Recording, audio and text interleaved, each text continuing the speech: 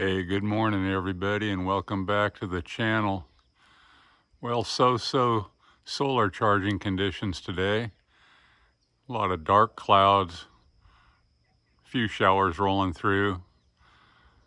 Starting a little earlier than normal in making a video, and that's because there was a interruption to the morning routine.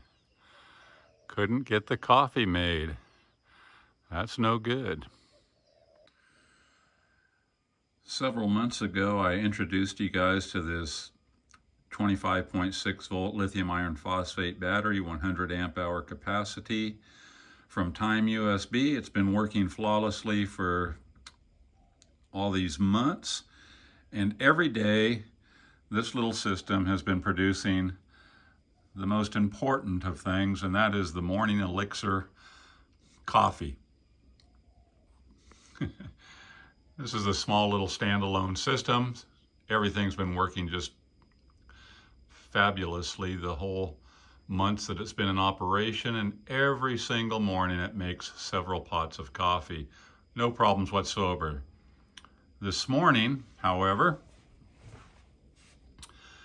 I heard an audible pop, and the inverter made the chirp like it does, and then stopped working.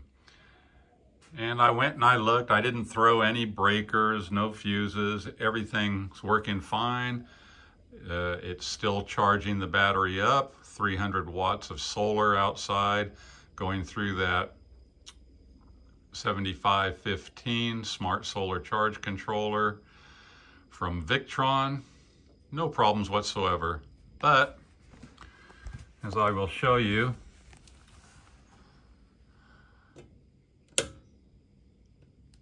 that inverter is dead.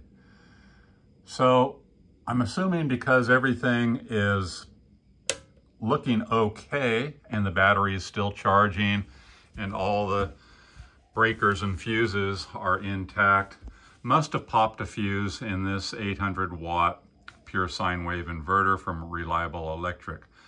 I run several of these brands of Pure Sine wave inverters from Reliable Electric. I have never had a single problem with one of them. I have fully 1, 2, 3, 4 of them in operation 24/7. This one doesn't run 24/7. It's more for intermittent use. It makes coffee every morning and a few other things depending what we want to do out here. Never had a problem.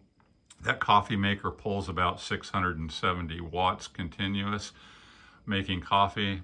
It's never once not produced. So what I'm going to do is I'm going to disconnect everything, pop this cover open, and I'm hoping what I find is a popped fuse in there.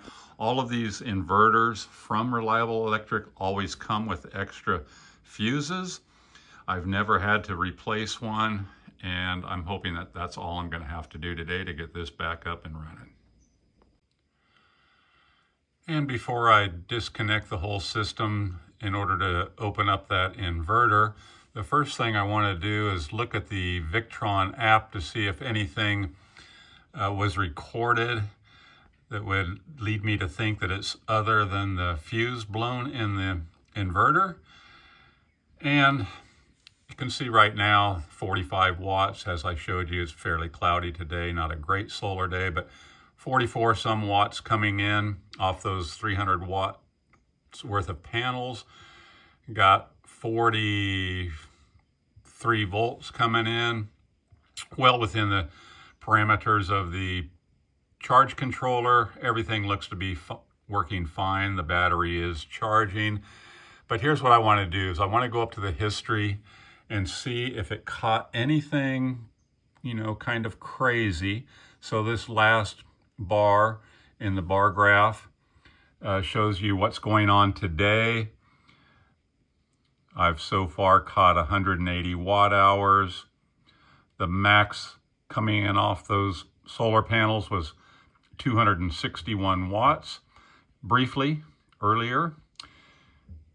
And everything looks fine. I didn't register any weird voltage spike. Everything looks absolutely fine. So that also just makes me believe that it was a fuse that popped in that inverter, because everything on this system looks good. I've inspected all of these fuses. Fuses look good. No breaker has tripped.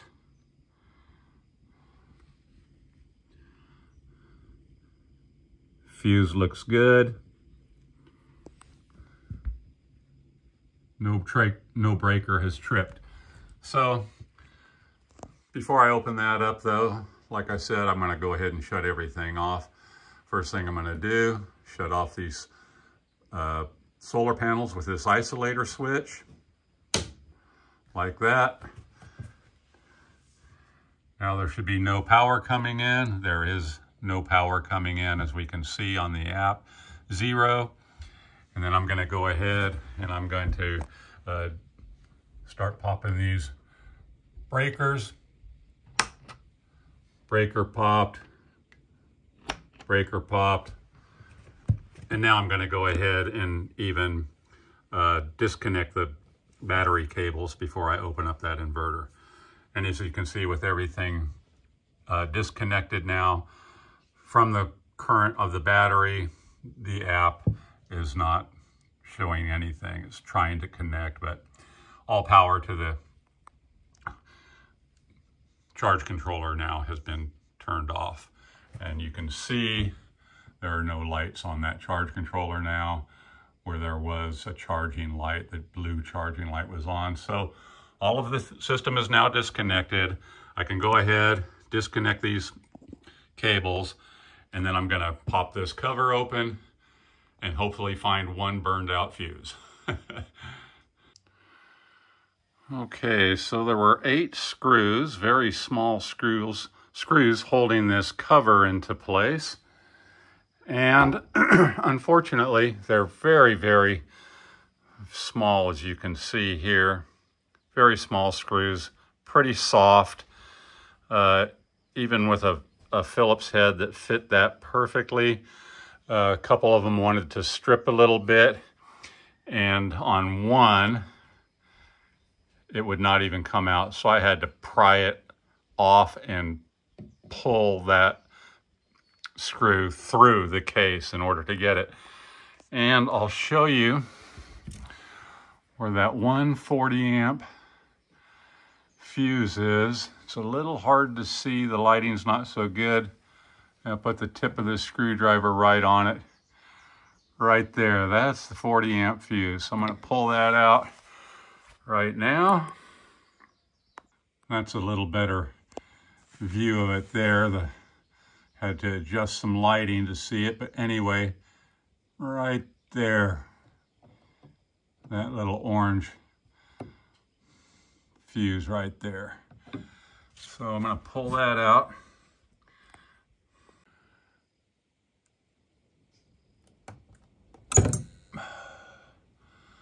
There we go. And yeah, that's blown, just as I thought. Makes me think that that might be an issue, since they send these inverters out with a bag full of these 40 amp fuses. But like I said, this is the first time that's ever happened to me. And why, after so many months of this inverter working perfectly, it blew today, I have no idea. I don't believe that the coffee maker did anything unusual. It's always pulled the exact same wattage.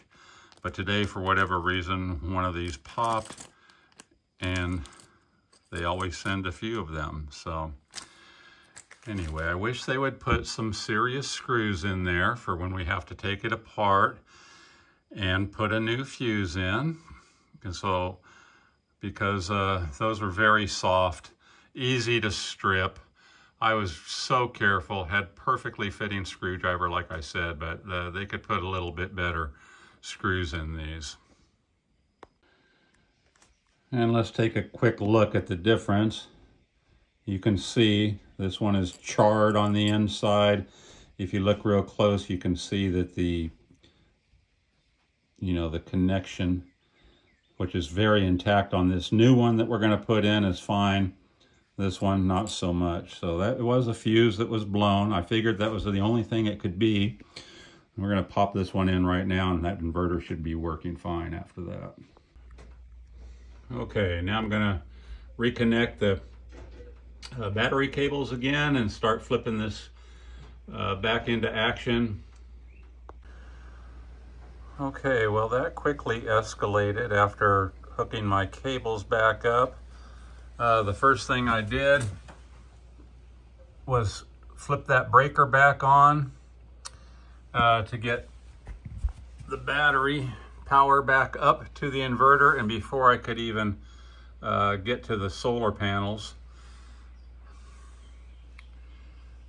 the fuse that I replaced, which is the one on the left, it blew immediately as soon as there was battery power back. The one on the right was the one that I was replacing, and the one on the left is even more fried. It made a very loud pop, made me jump, and the only thing I can see now, if we look back in there, see if that'll focus, right up in there, you can see those two clips where these fuses plug into. The only thing that I see now is on that top clip. If you look to the right of that, there is a hole in that circuit board where on the bottom clip to the right, that hole is filled with what appears to just be some solder. I do not see that in the other hole, and that's the only thing that I see different. So yeah, I don't know what's shorting that fuse out. Something is. Maybe it's that hole. Maybe there's a break in the connection somewhere. That was supposed to be some solder that has popped out or something. It quickly went over my head. I don't know what else to check, but I was thinking about sticking another fuse in there and showing you guys, but it was frightening enough just for me, and I don't want to do it again. I'm calling this a dead inverter. The blown fuse I did try to replace. The very second I turned that battery back on, it blew again, with the inverter off, mind you. So it's raining a little bit and kind of dark out there, but I am still charging the battery, which is down to about 30%, so I'm going to go ahead and keep charging the battery. There's nothing wrong with any of the voltages that I see.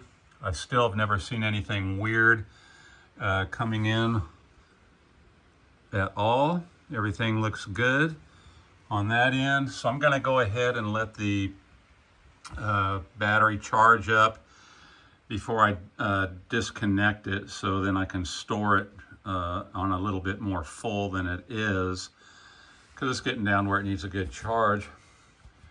But I'm gonna pull this inverter out and contact Reliable, try and get a replacement for that. Not sure why now it's popping that 40 amp fuse.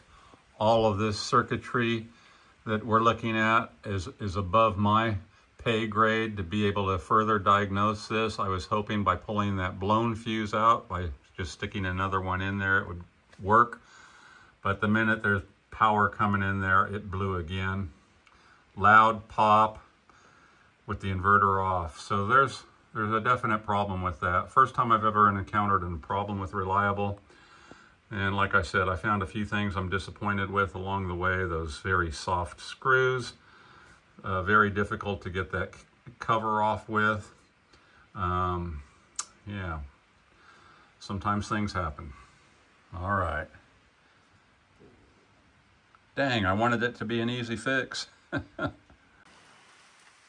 Well, sometimes that's the way it goes. I've been very, very lucky and have had very few failures. Why that thing failed after months and months of working perfectly, there's an obvious short in that inverter somewhere. Replacing a easy to replace fuse for the most part. Did not remedy the situation, so there's something, like I said, beyond my pay grade going on there. I'll try and get it figured out and report back to you guys. All right. At least we're catching some water today, so that's a good thing. Catch you guys later. Aloha.